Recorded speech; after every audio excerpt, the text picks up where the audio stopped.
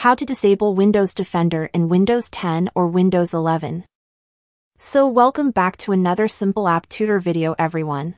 In this video, we'll show you how you can easily disable Windows Defender. This is the software that is pre-installed with your Windows OS and it defends your PC or laptop from viruses, malware and other stuff. But sometimes you want to turn it off for a certain period of time, and I'm going to show you how you can do just that. The first step is to click on your Windows logo in the bottom left corner of the screen.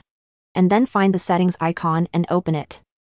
When you open the Windows settings, you want to click on this Update and Security section right here. Once you click on that, you'll get to this page where you want to find the Windows Security section at the left side of the screen. Once you click on that, a new window will appear, and then you want to click on the Virus and Threat Protection.